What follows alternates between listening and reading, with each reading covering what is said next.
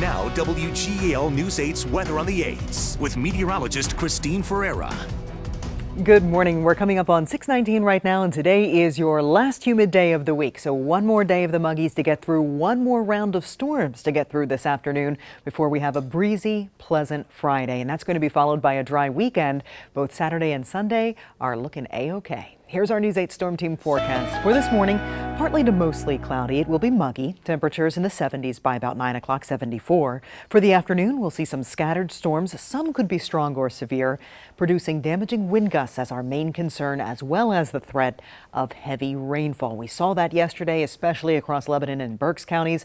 Today, we will see the same threat of heavy rain.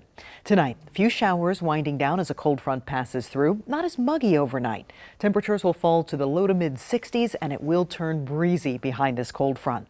Now tomorrow, I won't rule out a stray shower in the morning, predominantly there, but as we head into the afternoon, we should see clearing skies, breezy conditions, and more comfortable air filtering in. Right now in York, nice to see a little peak of sun. It's 73 degrees. Winds are currently calm. Boy, the air is thick out there. Dew point is 72. That's tropical. Current temperatures 69 in Selinsgrove, 73 in Gettysburg, 73 in Lancaster. We have 70 even in Lebanon. Weather and health report today. Our pollen levels are low. Air quality is good. The UV index, it's a burn time of about 35 to 40 minutes, depending on how much sunshine you see through the clouds. Here's a live look at Super Doppler 8, and that heavy rain that was plaguing Lebanon, Berks, Chester counties overnight has lifted northeast. We're getting a bit of a break here, but there's still a cold front out to the west, and ahead of that front, that's when we get some strong to possibly severe storms later this afternoon. So let me show you the predictor. This afternoon, you'll notice scattered activity coming through. Some of those storms could produce heavy rain as well as gusty winds. Now, the cold front comes through overnight.